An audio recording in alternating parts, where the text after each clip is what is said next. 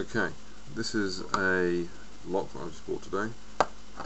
It's a 5 lever lock. I'm going to take it apart and see if I can work the action to demonstrate exactly how these work. This is mostly for my own benefit, to stop me having to take the thing to bits every 5 minutes in order to look at the internal workings. Okay, so this is just a casing and lifts straight off like that. And then in here you can see the mechanism. Essentially what we've got is a number of metal levers, okay, with this main pin here preventing the bolt from sliding backwards and forwards. The bolt is obviously at the moment pulled back, and that's governed by this mechanism here. Essentially, when all of these are aligned like that, it allows this to slide along the mechanism. It's not really meant to do that.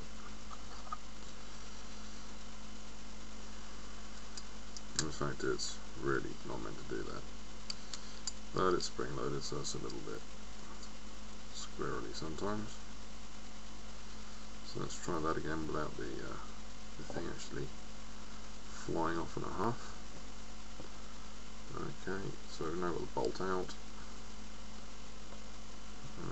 Again, I'll try and turn this so the thumb's not in the way. Right, again.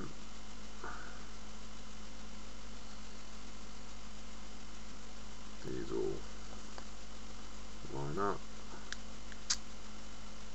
and the bolt, and then slide. So I'm trying to pick one of these locks. The aim of the game is to get all of these lined up. And of course,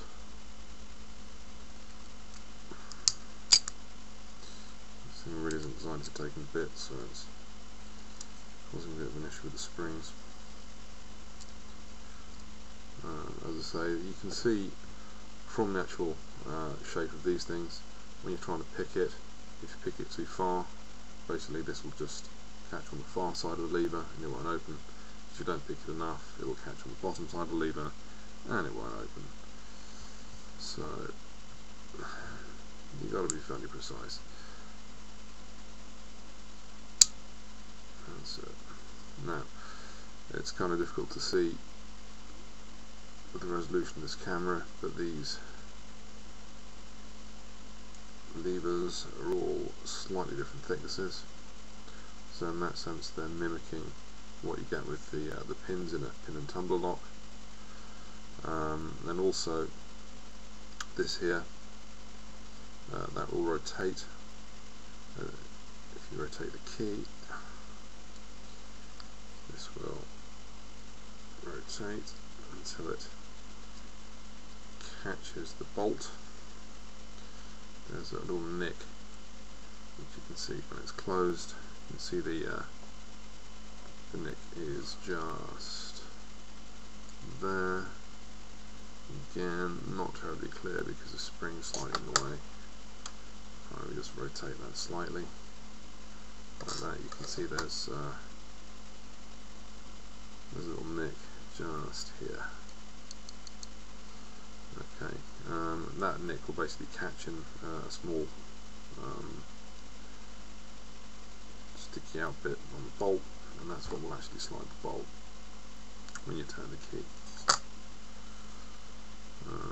Can't actually demonstrate how to pick it because as yet I haven't done so.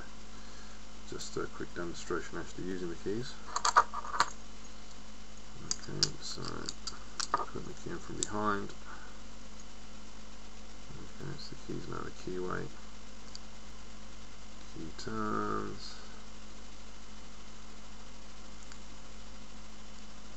He says. He's just slid off again. This is again quite irritating, I think. Pushing too hard. Where is it? So key turns, pushes the levers up to the correct amount. Okay, slides the bolt. That is really not very clear, but unfortunately if I take the thumb off it, it's going to send the levers flying all over the place. So anyway, just one more, hopefully, clear picture of the inner workings of the lock. Showing there's 5 levers in there. These here are the springs for the levers, to keep the levers pressed at the bottom. You've got another spring here which just provides tension to this lock, holds it in place when it's when the lock's locked. That really is it. It's a fairly simple mechanism. Now this here is just a cover plate, this brass bit here. This is just a cover plate that unscrews and you can put the screws in the door behind it. Let's get the casing back on, like that. And then pop the screws in.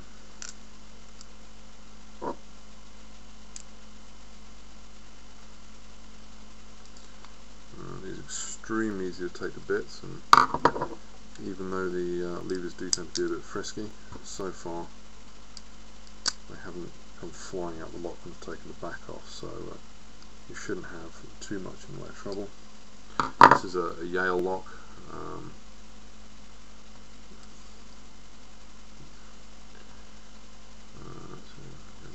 That's a Yale lock. I have to take word for it, I think.